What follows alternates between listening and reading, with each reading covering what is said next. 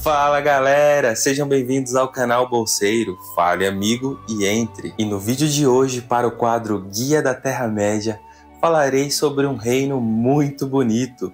Falarei sobre Lindon, o reino do nosso querido Gil-galad. Vamos conhecer mais sobre esse lugar onde a voz e a presença de Annatar, o Senhor do papinho, não foram admitidas.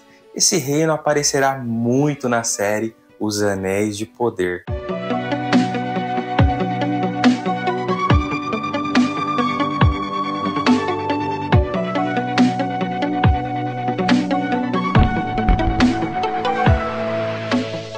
Aquele país tinha outrora recebido dos Noldor o nome de Lindon, e esse nome passou a ter desde então, e muitos dos Eldar ainda habitavam lá, demorando-se avessos por hora a abandonar Beleriand, onde tinham lutado e labutado longamente. Gil-galad, filho de Fingon, era seu rei, e com ele estava Elrond, meio-elfo, filho de Arendil, o marinheiro, irmão de Elros, primeiro rei de Númenor. Eu já fiz alguns vídeos sobre outros lugares da Terra-média, os links estão na descrição e no final do vídeo você pode conferir uma playlist exclusiva. Mas antes de tudo, se você ainda não se inscreveu no canal, deixe de ser troll e se inscreva agora mesmo, botãozinho vermelho aqui embaixo, já dá um joinha aí e clica no sininho para o YouTube te avisar quando sair vídeo novo. E como muitos sabem, temos um clube de membresia surreal com muitos benefícios e eu queria destacar dois deles. O primeiro é que temos um clube de leitura que é deluxe, de luxo, e os nossos encontros estão muito especiais, porque além de respondermos as perguntas sobre o que foi lido e termos o auxílio de estudiosos de Tolkien, temos também interações muito legais com música e leituras dramáticas. E outro benefício que eu gostaria de destacar é que já começamos a fazer os sorteios exclusivos para os membros. Então faça parte da nossa Sociedade do Anel, torne-se membro do canal e garanta já esses e muitos outros benefícios exclusivos para membros. Só clicar no primeiro link da descrição. Primeiramente falarei sobre a localização de Lindon. Até o final da Primeira Era, Lindon era um nome de Osiriand, uma região a oeste das Montanhas Azuis e a leste de Beleriand. Tem vídeo aqui no canal sobre Beleriand, o link está na descrição e no final do vídeo. Depois que Beleriand foi destroçada e invadida pelo mar na Guerra da Ira, Lindon se tornou a terra mais ocidental do continente da Terra-média. Ou seja, fora algumas pequenas ilhas, Lindon foi a única parte de Beleriand que sobreviveu à Guerra da Ira. O resto da terra foi destroçada ou submersa. As regiões de Mithlond, Forlindon e Harlindon eram as partes principais de Lindon, contendo cada região seu respectivo porto, os Portos Cinzentos, Forlond e Harlond.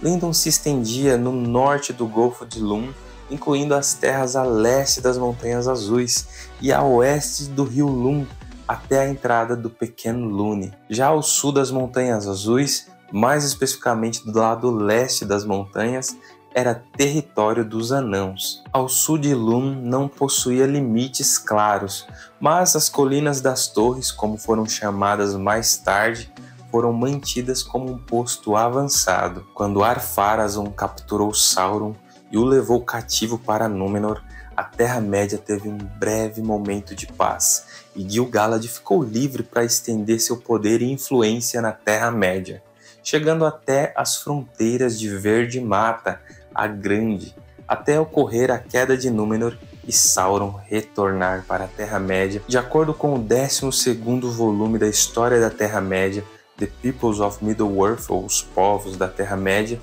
durante o tumulto que se seguiu à queda, à submersão de Númenor, Lindon sofreu grande perda quando o mar invadiu a Terra e encolheu no final da Segunda Era, uma espécie de tsunami. Agora falando cronologicamente a história de Lindon, nos dias antigos, quando os elfos Noldorin viram pela primeira vez a região de Osiriand, eles deram àquele país o nome de Lindon, a Terra da Música, e as montanhas além dele chamaram de Ered Lindon. Até então, Ossiriand era habitada por Lyquendi, os Elfos Verdes. Eu pretendo ainda gravar um vídeo explicando a origem dos Elfos e suas divisões. No ano 1 da Segunda Era, após a destruição de Beleriand, os Elfos construíram Mithlond, ou os Portos Cinzentos, no recém-formado Golfo de Lum, onde os Elfos, quando queriam partir da Terra-média, iam.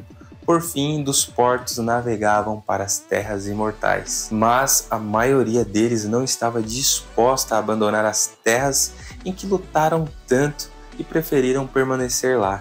E esta foi a fundação de Lindon.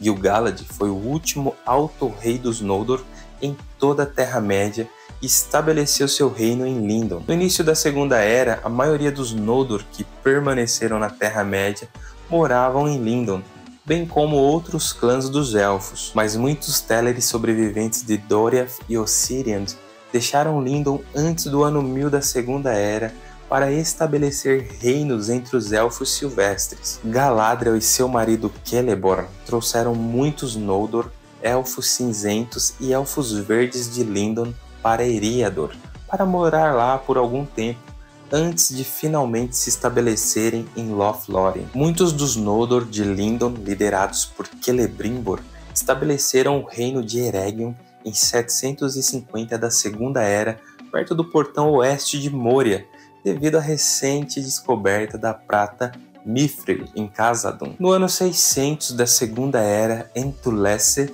o navio Númenoriano de Veantur chegou em Mithlond, os Portos Cinzentos, onde Gil-galad deu as boas-vindas aos Númenóreanos. Em 1200 da Segunda Era, um belo ser chamado Annatar tentou entrar em Lindon com seu papinho, mas não foi admitido lá, pois Gil-galad e Elrond duvidaram dele e de sua bela aparência.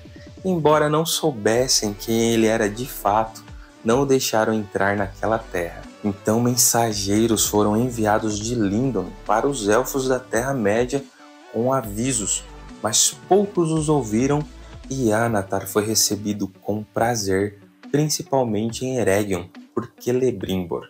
Dessa união foram forjados os Anéis de Poder. No entanto, Gil-galad e Elrond estavam certos, pois Annatar era de fato Sauron, e mais tarde fez guerra contra os Elfos, devastando Eregion e matando Celebrimbor. Elrond liderou as forças de Lindon na batalha para tentar defender Eregion, e com eles e outros Elfos que fugiram da destruição de Eregion, Elrond estabeleceu Imladris, Valfenda, em 1697 da Segunda Era. Assim os Anos de Trevas começaram, aos quais os Elfos chamaram de Dias de Fuga, porque naquele tempo muitos dos Elfos da Terra-média fugiram para Lindon e de lá atravessaram o mar para nunca mais retornar, e muitos foram destruídos por Sauron e seus serviçais. Mas em Lindon, Gil-galad ainda mantinha o seu poder e Sauron ainda não ousava passar pelas Ered Luin nem atacar os portos. Gil-galad também foi auxiliado pelos Númenóreanos. Nesses anos de trevas, Sauron conquistou a maior parte das terras ocidentais, mas em 1700 da Segunda Era, o rei Númenóreano Tar-Minastir enviou uma grande tropa para Lindon em auxílio de Gil-galad, e o exército combinado de Lindon e Númenor expulsou as forças de Sauron de Eriador. Após a queda de Gil-galad na Batalha da Última Aliança, em 3441 da Segunda Era, ainda havia um remanescente de seu povo em Lindon, que moravam nos Portos Cinzentos, e Círdan, o Armador, permaneceu o Senhor dos Portos e governou Lindon dos Portos Cinzentos. E olha só quem está aparecendo aqui, o Gandalf do like. Então já deixa um joinha aí pro Gandalf não te transformar em um sapo ou coisa pior. Durante a Terceira Era, Lindon apoiou o reino de Arnor na guerra contra Angmar. Arveleg, filho de Argeleb, com a ajuda de Cardolan e Lindon, expulsou seus inimigos das Colinas do Vento. Mais tarde, com a ajuda de Círdan, o jovem filho de Arveleg, Arafor, expulsou os exércitos de Angmar, de Fornost e das Colinas do Norte. Combinando forças com Valfenda e os Galadrim, eles reprimiram as forças de Angmar por algum tempo. Novamente, de acordo com o 12º volume da história da Terra-média, The Peoples of Middle-earth, os povos da Terra-média, juntamente com Valfenda, Lindon também ajudou o rei Araval a vencer outra batalha contra Angmar em 1851 da Terceira Era. Em 1975 da Terceira Era, os elfos de Lindon trouxeram um navio para Forohel para resgatar Arvedui, último rei. A tripulação suportou uma jornada perigosa, mas Arvedui tentou viajar de volta naquele intenso inverno e durante a noite o gelo esmagou o casco do navio, que afundou e todos a bordo morreram. No mesmo ano, as forças de Lindon juntaram-se à hoste do oeste novamente contra Angmar e seu rei bruxo, e eles venceram a Batalha de Fornost. No início da Quarta Era, Círdan, o armador, ainda morava nos Portos Cinzentos em Lindon, até que a última nau zarpasse para o oeste.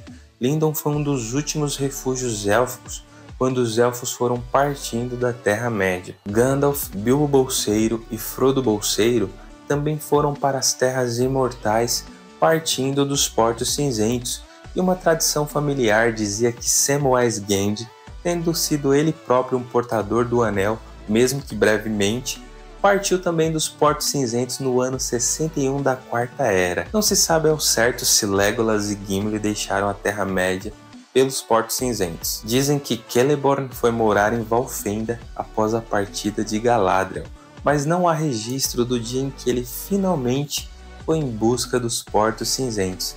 Talvez ele tenha ido na última nau para o oeste, e com ele foi a última lembrança viva dos dias antigos na Terra-média. Embora todos os elfos de Lindon eventualmente tenham partido para o oeste, os anãos continuaram a morar em seus salões do lado leste das Montanhas Azuis. Lindon significa Terra da Música em Quenya, pois contém o elemento Lin, que significa cantar ou música, e On, que é o sufixo comum para regiões.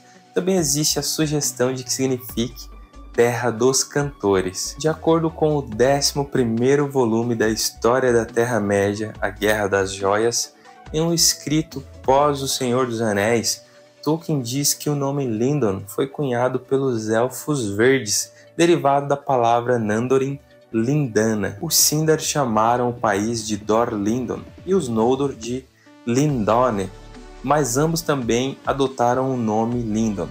E é isso, galera, o vídeo vai ficando por aqui, eu espero que vocês tenham gostado. Não se esqueçam de se inscreverem no canal, de deixar um gostei e ativar o sininho das notificações. Isso também me ajuda muito. Se você quiser ser um patrocinador do canal, você pode comprar na loja do Bolseiro ou nos meus links da Amazon e Submarino. Você também ajudará o canal caso se torne um membro. Ajude o canal a salvar o condado das mãos de Saruman. Curta a página no Facebook e siga o Bolseiro lá no Instagram. Os links estão na descrição. E lá você também encontra os links dos patrocinadores e dos amigos do Bolseiro. E eu não conheço a metade de vocês, a metade do que gostaria, e gosto de menos da metade de vocês, a metade do que merecem.